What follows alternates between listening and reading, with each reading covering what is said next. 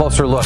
Since the war in Israel started, there's been a spike in hate incidents for Muslim Americans. Louisville's Al-Nur Mosque is holding a special event this weekend to clear up some misconceptions and bring the community together. So today I have Dr. Sabeel Ahmed, the director of the GainPeace organization, joining me. Thank you so much for being here today. Nice to be here. So we've talked about a lot of this kinds of stuff on our show, but what specifically made you want to host this event this weekend? Yeah, so there are three important reasons, Josh. The number one is that we want to have the neighbors and the people of different faiths come together. Yeah. You know, before I came here, I was a bit tense. You know, who is this Josh person? How is he going to be? Is he going to be nice? Fear of the unknown was there. Yeah. Coming and meeting you, a smiley face, you know, nice, kind, compassionate, I felt, you know, barriers went away. So when they come together, they feel that, yes, there are so many things in common, we can work together. Yeah. So that's number one. Number two quickly would be, there are so many misconceptions people have about Islam. Right.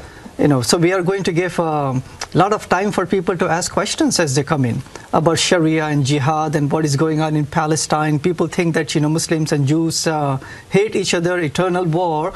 That's not the case. And number three would be, we want to work with people of all faiths for the betterment of the society. And you've also got kind of a gift bag as folks come and check this out this weekend. What are you going to give folks to help them learn a bit more? Sure. So every person who is going to come, they will get this gift bag. This is a gift from the mosque, from the GainPeace. It will contain a copy of the Quran. Okay. The Quran is the book that was given by God to Muhammad PBUH as a guidance to humanity. Free gift today. Amazon $10, over here $0. All right? Nice. That's number one. A book about Prophet Muhammad PBUH, right? This is the short biography. We compiled the top 50 questions people have about Islam. Yeah. Free gift to people. And then we have, you know, this is so important. We are also going to give this. It goes over the history of the Muslims and Jews working together. How Muslims anywhere in the world, when the Jews were in help, how we help and save them. And an action item based upon international law and shared values.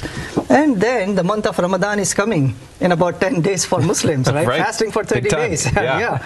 So we have some items also for that. Nice. And I know this is a very special event because going into a mosque isn't something that a lot of folks can just do a lot of times. How special is this for you to be able to host people of all sorts of religions in your space? So we do it once a year. So we have 5 major mosques in the Louisville area. So we have Mosque Open Houses at least once a year. Nice. And also in the month of Ramadan, when we break our fast around the sunset, we also invite our neighbors, our clergy, our contacts, so they can break the fast. So they know how Ramadan feels like with a short presentation.